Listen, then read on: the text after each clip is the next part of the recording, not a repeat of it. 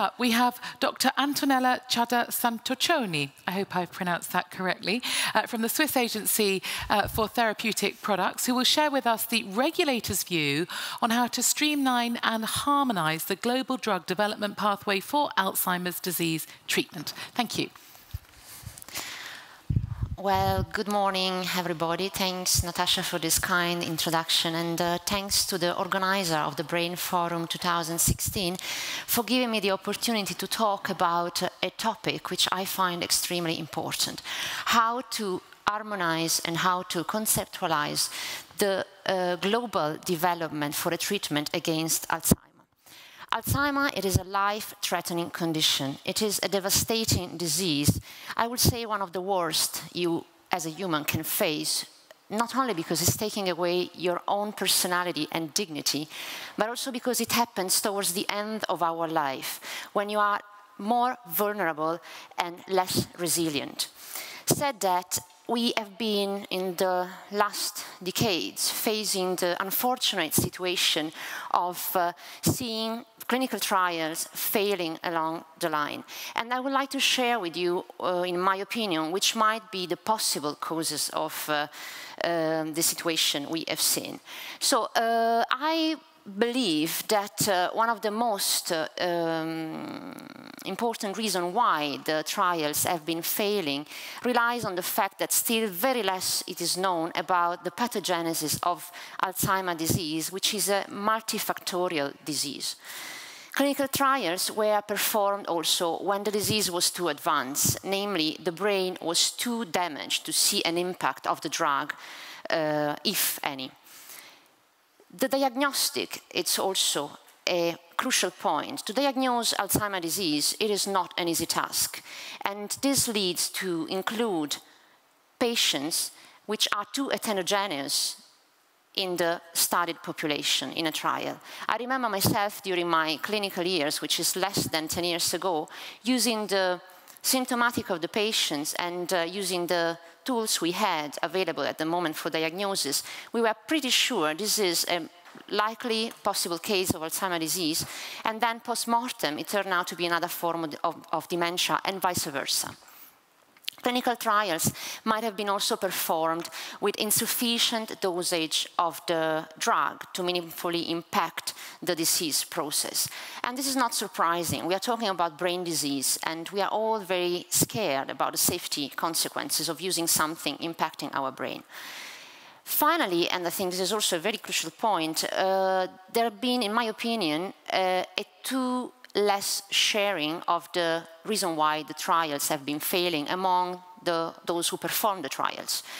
And I said at the beginning that Alzheimer, it is a multifactorial disease. Therefore, as also Andrea mentioned, it is extremely important to start to think about a combination treatment approach. We can't think of the successful trial for a multifactorial disease using one single drug only. So which are the possible solutions? Well, very obvious one, I would say. First of all, we should invest much more money in Alzheimer's disease research. We should try to address the disease in earlier stages when the symptoms maybe are not yet occurring. And we should share among the relevant stakeholders the reason why the trials have been failing so far. We should try to also design better proof of concept trials. We have to keep in mind that most of the ones who fail in this field, in fact, fail in this precise phase, proof of concept. We should try to improve also the diagnosis of Alzheimer, as I already mentioned, to try to enrich the trials with the specific right population for the specific right drug.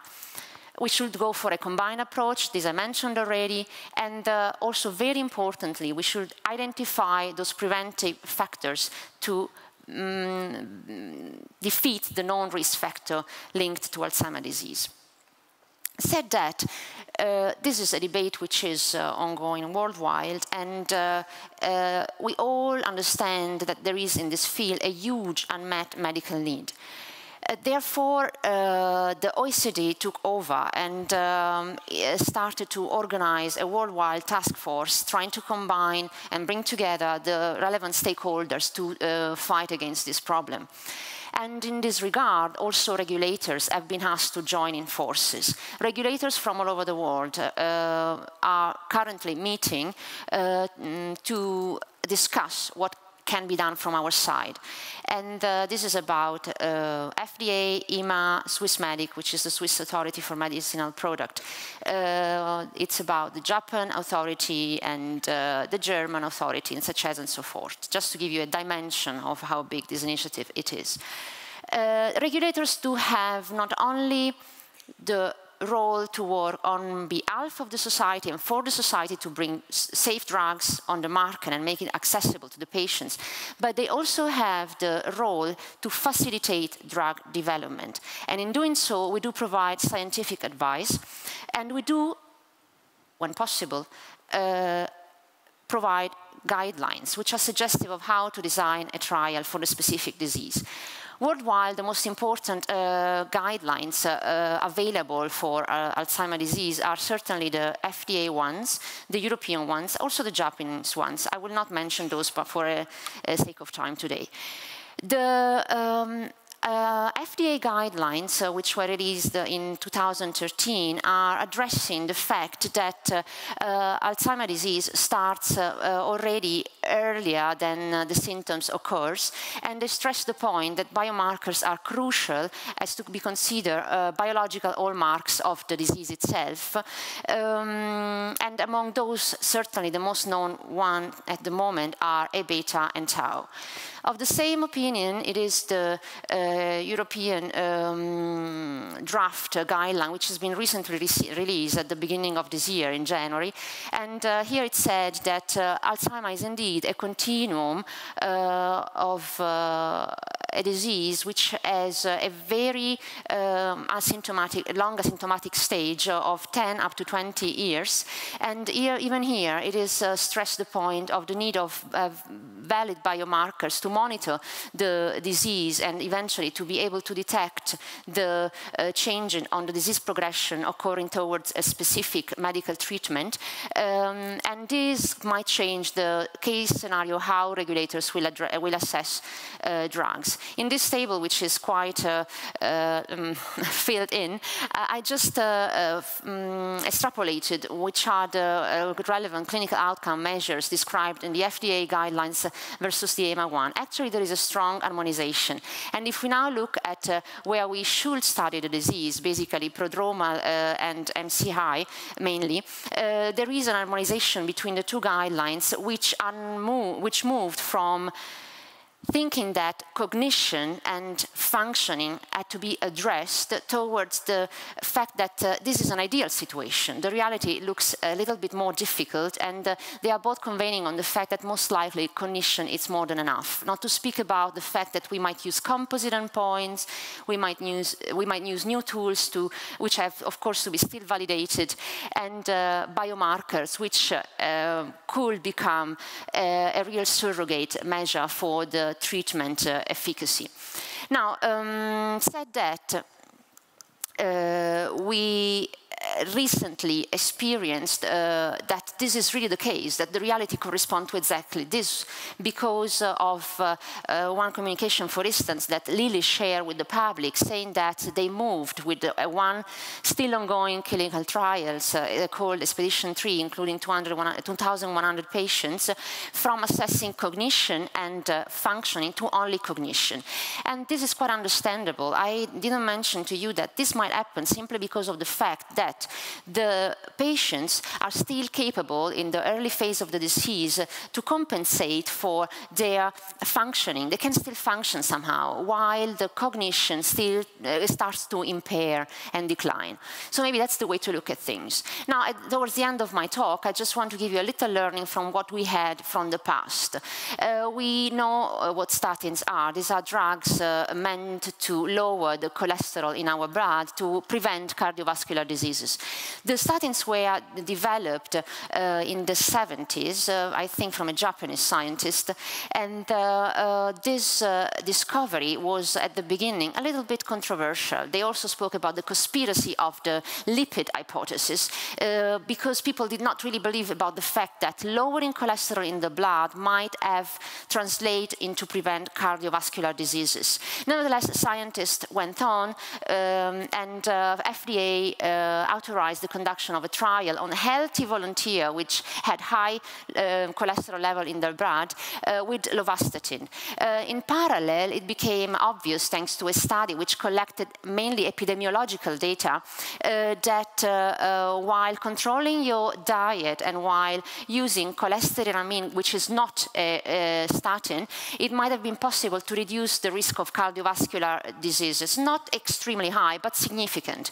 And this made the scientific community think, well, maybe that's really true, that this is the way to go. Such as in '87, FDA, in collaboration with scientists and with